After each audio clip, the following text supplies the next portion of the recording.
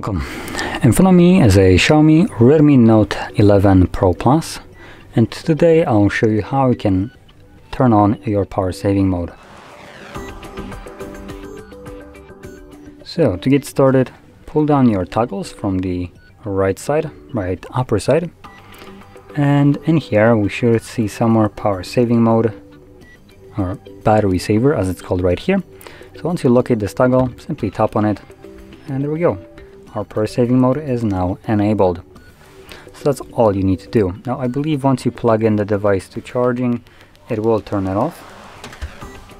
Let's quickly test that out.